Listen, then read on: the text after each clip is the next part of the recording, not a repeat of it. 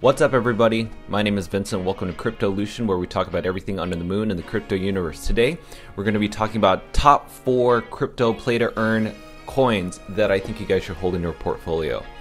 And this is all sparked from Axie Infinity's skyrocketed yearly chart that's happened this year. Right now, Axie Infinity is $123, and at the beginning of the year, it was less than 50 cents. So, if you guys like what you're about to hear, please like the video, hit the subscribe button, hit the notification bell, and let's dive right in. So, why are we talking about this? Well, as you guys know, cryptocurrency is a new space, but let's talk about gaming, because we all know that gaming in the actual world outside of cryptocurrency is $174 billion, at least in the year of 2021, that has profited in its market cap. And I'm talking about the global market cap. So that means there are millions upon millions of users and gamers who are looking for the next new thing. But what differentiates the outside gaming world to the cryptocurrency play-to-earn gaming world? Well, it's all due to the gamers and the users having rights to their NFTs, and also that they can earn money playing these games, not having to wait to compete in major competitions, but rather they can actually stay at home and work a 9-to-5 by actually playing games. So what are the 4 different play-to-earn games that I'm looking at that I would like to invest in? Well, let's start with the first one. And the first one goes with Sandbox. Now, the reason I like Sandbox and the reason I want to hold it in my portfolio, well, I always want to make sure that there is always a set supply, that there's a max supply and a total supply. And right now, Axie Infinity also has a max supply as well. And not many people got in early, but the people who did made tons of money. And right now, Sandbox is at 77 cents. Now, why do I choose Sandbox? Well, Snoop Dogg has decided to partner with Sandbox to create a metaverse where people can meet other, I guess, music enthusiasts, or say they are people who decide that they want to, commute with their own community in the same music industry. And also they can build land, they can acquire land, and also decide to hang up their artwork. And if you haven't seen this, definitely check it out. You can actually hang up some of your NFT artworks in a hallway, say for instance. So if you have a plot of land and you develop a building, and in this hallway you can actually hang up your NFTs. It could be a Bored Ape Yacht Club, it could be CryptoPunks, and that's what's really cool. So people can actually visit your location, look at your artwork, and also mingle around other people who are in the same genre of music. And what's great is you can actually create vehicles, you can create different Snoop Dogs, you can just do so much. But I like this is because it's similar to Minecraft, and we all know what happened to Minecraft. Minecraft blew up, and also people in school, young kids started using Minecraft as part of their curriculum. So it wasn't just a game, but people could actually, study in school to earn credits to play on Minecraft. So imagine Sandbox is the next new thing where you can actually play to earn and sell NFTs through Sandbox. And also, on another note, Walking Dead also partnered with Sandbox as well to create an immersive experience, which I thought was really cool. And again, same thing with owning plots of land and also trying to survive. Again, Sandbox is definitely leading this charge, and I think they definitely took the idea of Minecraft's block design and making it user-friendly so that it's not just catered towards adults, but it's also catering safely towards younger adults as well, and probably, who knows, maybe people working in a elementary school, preschool. It could be used for education in some way. So I'm very bullish on Sandbox, and that's why I think you should hold Sandbox in your portfolio. So that's my 4th coin that I think you guys should hold. So what's my 3rd? Well, my 3rd one is MyNeighborAlice. So if you don't know what MyNeighborAlice is, I didn't really know it at first as well. I am in my 30s right now. I don't play games, but I'm always aware of what the next new trend is. So MyNeighborAlice has a total set supply of 100 million coins, which is great. So it's a very limited supply. Already there's so much being traded in a 24-hour volume, around 97 million. So that's really good to see that there are users using this space. And if I look at the year chart, it didn't start too long ago. It started in in March of 2021. So it's fairly new, and it hasn't really gone up or down. It's been trading sideways. So I feel like we're in early stages of this, and right now it's at $12.38. So why not get in now? We're going to check out the website right now. With the website, it's really cool. It's very simple, easy to read, and I think anybody that wants to enter this space needs to know that the websites that they offer people who are entering this space, it needs to be easy to understand, easy to dissect, because, you know, a lot of these different gaming websites can't even get their websites down. So how can they actually get their game down? And what I love about this is the tokenomics. So if we go into tokenomics, Alice is the native currency, which you can find on KuCoin if you ever want to buy, but it just tells you basically the functionality of the token. Like the Alice token can be used to purchase in-game assets. Also, people can earn Alice tokens while playing. And staking rewards, you could stake your Alice tokens. That way it helps with the ecosystem as well. And also people who do stake their tokens or are token holders, the governance systems allows you to predict, at least give some insight to the team on how the game development and growth of it should look like in the future. So you have a say in how the game is going to function in the near term. So it gives, again, power back to the gamer. It's not just you buy a game, you play it, and then maybe you buy things here or there. You can't really make money off of games outside of the blockchain world because you're not incentivized to be part of that community. You're just a gamer. That's why they have these world competitions everywhere, but not everybody does that. Of course, there's staking yields, NFT collateral, NFT rentals. Again, this is very unique because with NFT rentals, you just rent, say for instance, a plot of land, and then you can give it back. But what's great about it is that you can't destroy or resell something that's already borrowed. So it can't be manipulated or scammed out of someone's NFT original. So that's what's really cool. And then there's collateral. So these are just minor things, and I always look towards partnerships as well. So they partnered with Anchor, which is great. Sandbox, again, they're forming great partnerships. These are the things that I look forward to. And look at the tokenomics. Simply here, the play to earn 8 million can be earned from gamers like you and I. Obviously, they allocated a simple token sale in the very beginning, so that people, if they want to enter this space, they can do a pre-token sale. Advisors and teams, they end up getting the 15 million Alice. I mean, the list goes on and on. You can go from there. It gives you a roadmap. Right now, we're in December 2021, which is Q4, right? So we're still in early stages. So in January 2022, right, that is going to be the full release of the avatar customizations, new clothes, hairstyles, eye coloring. I mean, that's just basically the full roadmap. And just to kind of give you a little video of what it looks like, this is the type of gameplay that we're looking at. And you can see it's very interactive, it's very cool. It's almost better than Decentraland, and that's why Decentraland doesn't make this list, because Decentraland just seems like it's for adults in some way.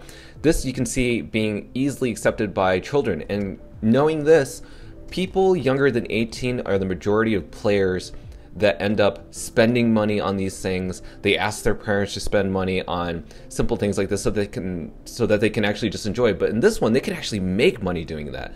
So that's why I'm really bullish on Alice, MyNeighborAlice, and I think you should hold on your cryptocurrency wallet. So my second choice that I want you guys to be looking at is Chain Guardians. Chain Guardians has a max supply and total supply of 120 million and currently trading at 90 cents. Now, Chain Guardians is a newer project. It's very, I would say, a bit of an anime feel. I can see this catering towards the anime audience. Let's look at what it's been doing year to date. So, obviously, it started, I think it started in March. Let's see here. Yes, it also pretty much started in March as well in 2021. And again, it hasn't really gained or lost too much. I think it's just been holding steady. But again, this is fairly new as well. What I like about this game is the development, the website, the team itself. And you can tell, like, look at this artwork, look at this way that they're presenting themselves. They obviously have a good team behind them. And you could do play NFT minting, you could do play with the RPG. And this is the whole point of collectibles. It has artwork that you can collect as cards, as NFTs. You can also use that for the gaming side of things. And also they always have events going on. There's always something happening within this company, and it allows you to feel like, wow, they're not just in development, they're really building a community here. They have giveaways, and also down below they also have the different type of guardians that you could be. So you could be Bitsy, you can be Seth Buter. I mean, the list goes on, and that's what I love about it. Like, the artwork does matter a lot, and I believe that if people do see with their eyes and buy with their eyes, this is one of those great things that I think you can get involved in. So Chain Guardians is definitely in it, and Q4 lays out the map, but I also want to check out the Guardian program because that's also one of the things that captured my eyes as well. So what's great about the program is that CGG, which is the token for Chain Guardians, which is also the currency for that, well, if you want to unlock benefits, you can stake your Chain Guardian tokens and receive all these different exclusive offers, early access. I mean, the list goes on. And you want to enable your audience as a developer to stake and contribute, because the more you stake, the more that the team can use those funds to build and branch out and make the program and gaming experience better, and also maybe even help with the marketing of it as well. But sometimes even the community itself can help sell this as well, and they can, you know, they have a great Twitter feed. Again, they have their tokenomics, which you can check out as well. But again, one of the things I thought was really cool is, okay, they have here the early supporters, but later on, after they ended up getting more integration from tech developers and business developments, they started developing relationships with Chainlink, with OpenSea, Elrond, Polygon. I mean, this is a great list. I mean, we even have Decentraland, Orion. This has so much potential. And so this is really gearing up to be something really amazing for people to learn. I mean, this kind of reminds me when Final Fantasy first came out and the gameplay used to look just like this. But again, it's one of the only blockchain play to earn coins that actually involves anime. And then that is not tapped. I feel like there's something missing there, and you can tell the gameplay is really fun. So guys, this is my second coin, why I think you should have this in your portfolio. It looks fun, and I encourage you guys to dollar cost average, or maybe just hold a little bit here. And then, so my last one, my first and last one, and I mentioned this before, is Star Atlas. So Star Atlas is really early in its stages.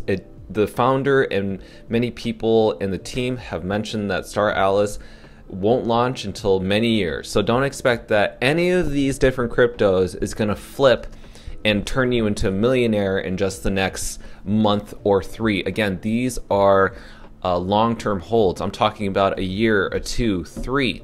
And you got to get in now so that you will be in there at the right time. Again, none of this is financial advice. All these different cryptocurrencies, none of it is financial advice, because I'm not a financial advisor.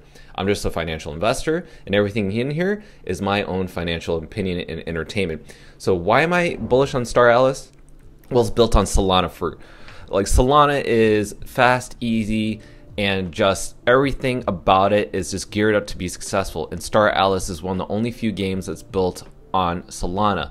So with Star Atlas, right now we have around 36 billion tokens, which is a little different. And there's a reason why. It's because the universe is so massive. And let me, before I move on, just know that it's about 0.09 cents per coin.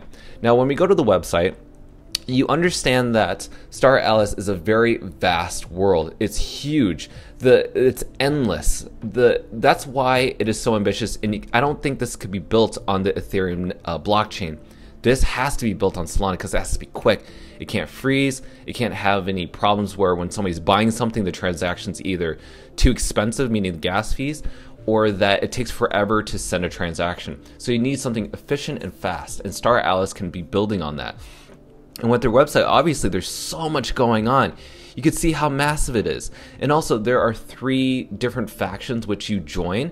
And when you join each of these factions, you're set in there permanently. You can't change it in the middle of the game. Once you create a user account and you choose a faction, that's who you're going to be for the rest of the game. So that's why they're like, you have to choose wisely.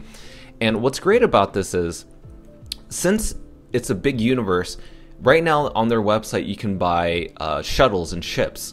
And so with those ships, they actually cost a lot. They could be around $3,500 US to even $10,000. I mean, the reason they're so expensive now is because they're going to be worth millions later, as the founder, quote unquote, said during an interview. So why would that be? Well, how are you going to travel through space if you don't have a ship, right? But what's interesting about these ships is that they always come out with a different design, I feel like, every other week. And that means that it's endless. And with these ships, you can travel throughout the universe, and you can buy certain things with, say, for instance, NFTs. So you can buy certain things in the marketplace that allows you to, you know, buy anything inside or outside the game and integrate it into the system. But what's also really interesting is that the founder did mention that if you go into space and you have all these different things like NFTs that you held or properties that you bought on the Star Atlas page, well, if someone decides to attack you, say for instance, you're out into the universe, you decide to go out by yourself. Well, that's not a really good idea because there are pirates, meaning there could be other players who want to take advantage of you and decide they want to plan an attack on you because you're alone. Well, guess what? If you get destroyed and your ship gets destroyed, guess who gets to keep your profit and gains through those NFTs? It's the pirates. It's those other people. It doesn't have to be just pirates. It could be just other gamers. And that's the thing that you need to know, is that this is a very unique but also very ambitious project, because is destroying someone's property, someone's ship, is that technically a security? We don't know yet. And that's what they're trying to figure out. And the tokenomics that we're talking about, you know, in the billions that they had, the founder even said that that may not even be the set supply, that could actually change. So the billions of tokens of Star Atlas could actually shrink to even millions or maybe less than that. Who knows? So, you know, that's why I'm really bullish on this project. It has so much ambition. Again, definitely check out the website. You can actually play the game right now. You can actually buy ships. Again, very early in the stages, and so happy that someone is thinking very broad. And if this happens to do so well, then it's going to be great for people who are early adopters. So guys, with that said, I hope that you enjoyed this video. Again, none of this was financial advice, my own financial opinion. But again, if there's a game that I haven't addressed in here that you guys want me to make a video of, I would love to hear your thoughts. These are just my these are my top 4 play to earn coins that I think are going to do great. The gaming industry is the future. And again, the reason I get into this is because there are more gains to be had. Yes, I could put money into Bitcoin, but Bitcoin is a store of value. But if you want to get massive gains, gaming, I believe, in my own opinion, is going to skyrocket. Just like Axie Infinity, they were just the first ones to do it. I haven't done Decentraland or Engine Coin or any other ones just yet, but I want to hear your thoughts below. Tell me in the comments below, what do you think of the games that I mentioned? Do you feel like I had covered the best aspects of these games? Is there something that you're attracted to about these different NFT projects? Are you actively participating in any of these games? Well, I want to know in the comments down below, because I am certainly very bullish on all 4 of these. So with that said, guys, I hope you liked this video. Be sure to hit that like button, hit that subscribe button, hit that notification bell, and I'll see you guys next time.